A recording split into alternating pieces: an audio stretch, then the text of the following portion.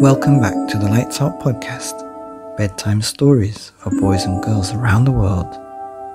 Good evening, boys and girls. Are you ready for bed? Are you all snuggled up and ready for another Lights Out bedtime story? Good, because you're in for a treat tonight. I have a few books I found, and they're by an author called Jon Klassen. And this book is called I Want My Hat Back. Once upon a time, my hat is gone. I want it back. Have you seen my hat? No, I haven't seen your hat. Okay, thank you anyway. Have you seen my hat? No, I have not seen any hats around here. Okay, thank you anyway. Have you seen my hat? No. Why are you asking me? I haven't seen it. I haven't seen any hats anywhere. I would not steal a hat. Don't ask me any more questions. Okay, thank you anyway. Have you seen my hat? I haven't seen anything at all day long. I've been trying to climb this rock. Would you like me to lift you on top of it?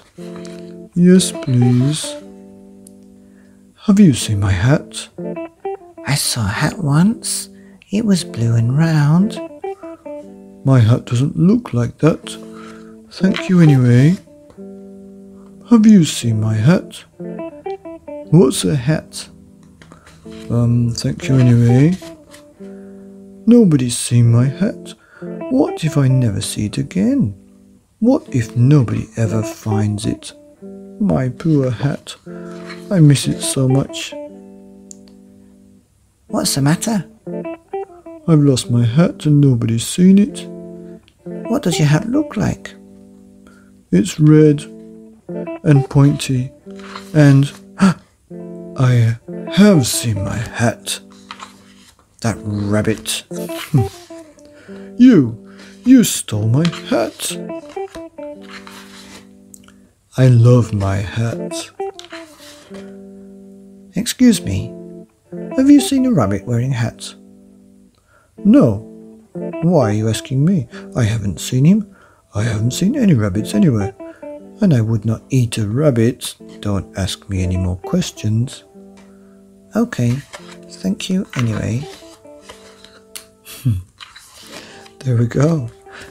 The end of I Want My Hat Back by Jon Klassen, here on the Lights Out Bedtime Stories podcast for boys and girls. I'm going to start again. Here on the Lights Out podcast, bedtime stories for boys and girls and bears looking for the hats around the world. Good night.